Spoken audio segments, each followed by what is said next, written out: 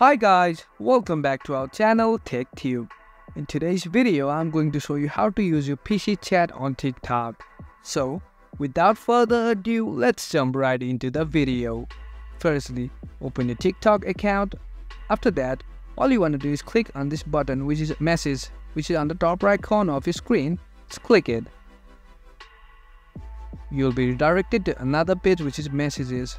All the messages that you have received and you have sent will be shown here. That's how you can access your PC chat on TikTok. That's it for today guys. If you find this video helpful, then don't forget to give thumbs up, comments and feedbacks will be appreciated. Subscribe to our channel and don't forget to hit the bell icon so that I can come up with new videos like this. Until then, have a great time and thank you for watching.